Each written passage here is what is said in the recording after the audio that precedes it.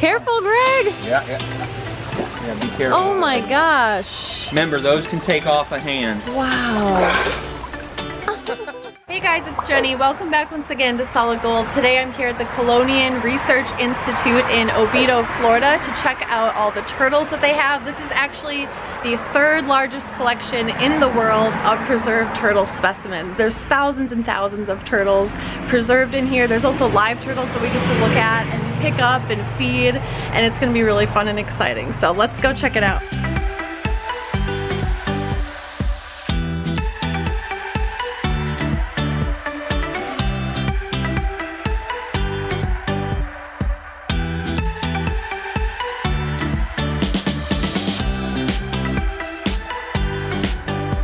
I'm Zach. I work here at the Colonian Research Institute. I do a little bit of everything here, from turtle care to facility maintenance. We have around 18,000 preserved specimens. This is our front display room. We have an array here.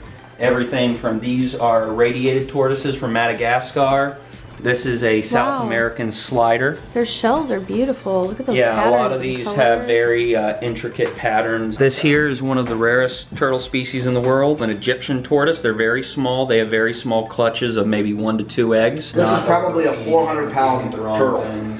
It's huge. Yeah. Yeah, that animal there was probably 600 pounds. 600 pounds. 600 pounds. That's an alligator snapping turtle, huh? Yeah, probably a 175-pound alligator snapper. Wow. An individual that size would take your hand off if it bit you. What's this one up here? Above That's a leatherback sea turtle. That's the largest sea turtle in the world. That's a skull of a loggerhead sea turtle. They specialize in eating crustaceans and hard things. You can see the mounting that they would have for their jaw muscles. That's why their head's so big. This is the second largest sea turtle in the world, but look at the size of the skull. Oh wow. These guys are strictly vegetarians, eating seagrass and algae, whereas a turtle with a shell smaller like this, a loggerhead, would have a head like that. Oh my gosh. For eating crabs and crustaceans. This is our cryptideer room. There's just turtles upon turtles. Oh my gosh. Organizing this room, it's a bit of a mess. Wow. But, the whole room is just full of boxes and piles of turtle parts. Check out that room. Oh my gosh, I can already see how full it is. What's this room? this is the tortoise room. If someone comes, they can look up in our database the turtles they're looking for, and right next to it it'll say, you know, bin such and such in the cryptideer room. So people can come straight up here, okay, this is the turtle I need, take it down, get into the specimens, examine them. This would be a scute. Underneath is the bone. So this is basically, it's almost like a fingernail type tissue. A lot of people think that the shells are just hard and the turtle can't feel them.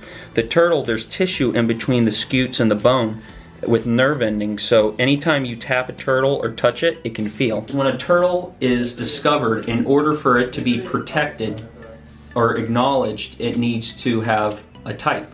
So it has to have a holotype for that species when it's discovered. Without that, you can't protect the species if you don't have the type to show what the species is. Is a holotype kind of like an example of that species? That's the example that's collected from the field and set as the type for the animal. And if we describe the species by collecting examples of them, we can help protect them. Yes, exactly.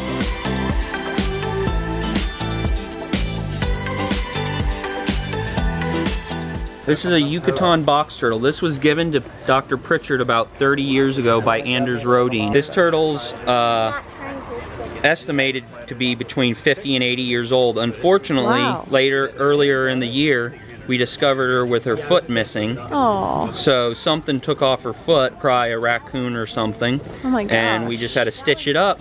But she still gets along fine. She hunts down worms and bugs. Look at the little feet. I love them. Is this their little hide area and then they can escape? Yeah, this is they can where get out they there? hibernate in. It's full of leaf litter that they can burrow into for the cold. Oh, okay. So this is all strictly leaf litter.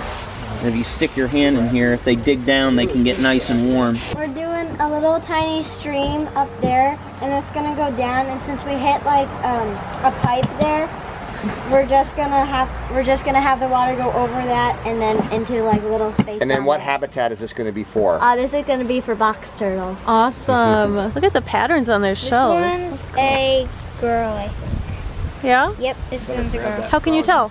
Because the tail is shorter. Oh, and the males tail. is longer. Thanks, girls, for building this great new pond for the box turtle habitat. They're gonna love it. Yeah, there he goes. Yeah, how about that, guys? Huh?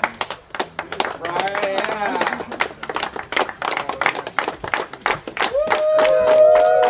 Have some redfoot tortoises. These are from northern South America. Oh, look at he's coming right to you. That's an older female there. Oh. Well, They're very inquisitive. These are one of the best pet turtles, especially for the weather conditions here in Florida. Here we have a Mexican giant musk turtle. Oh, look at him.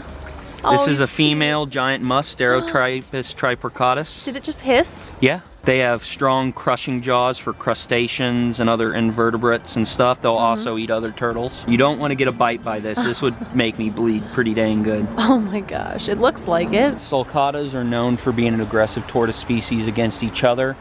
Sometimes some of the bigger ones are even aggressive towards me. I'll get in and they'll come and ram me or try to ram me. With their shell? Yeah, with their shell. That's how males fight. They have two goulers, scutes that come out, and they'll actually ram each other and try to rip each other's necks open and stuff with the goulers. That's brutal. See the goulers? Yeah. This is what they fight with. How much does that one weigh, do you think? Probably 40, 50 pounds maybe. Wow. And how long do these live? They can live over 100 years. Oh my gosh.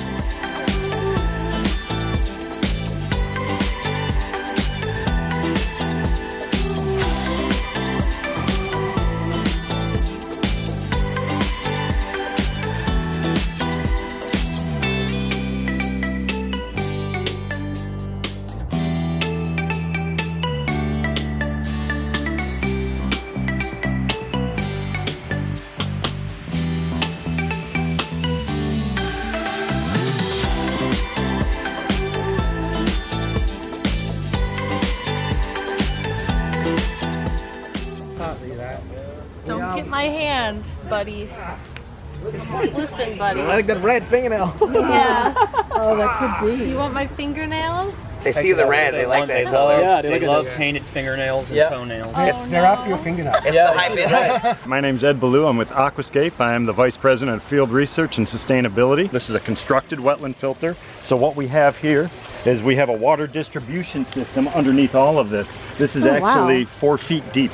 So underneath all of that, if I take the lid off, it goes down 4 foot all the way down into the bottom. And what we have is we have this a section of what we call aqua blocks down in the bottom that's going to distribute the water out nice and evenly along the bottom. It's also going to act as a sedimentation chamber. So when we have our water coming in the corner over there from our pump that's located in that far corner.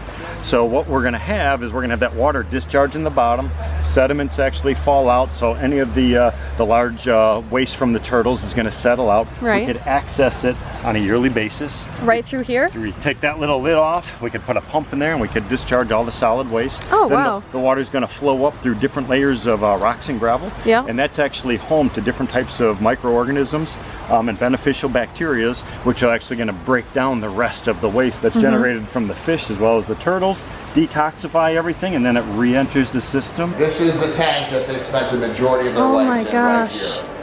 So how many are there? 3? There's 4 giant snapping turtles, and they all kind of, you can actually see where they wore out the ground from just walking around. That was the concrete that was causing their sores. Oh. Yeah, so this was their old home, and now you've seen their new home. They always hang in here. Oh my gosh, this thing's crazy. Just grab it. Careful, Greg! Yeah. Yeah, be careful. Oh my gosh. Remember, those can take off a hand. Wow. How heavy is that? 60 pounds. What? Yeah, they're heavy. I'm gonna guess. Look at how solid it looks. Oh, they're tanks. Greg's loving this. Yeah, you see why I built them a home? Yeah. I wanted to come visit them. They're your buddies. Totally. So what are you doing? You're giving us a demonstration? Of how fast they bite. Looks like hurry up. Ooh. Man. I could feel that power. Wow. Oh See yeah. that on the tongue? It looks like a little worm. Yeah, they use it to lure fish. Sneaky. And then the fish goes in the mouth and that's the end of it. There she There goes. she goes. How cool is that? And she's gone.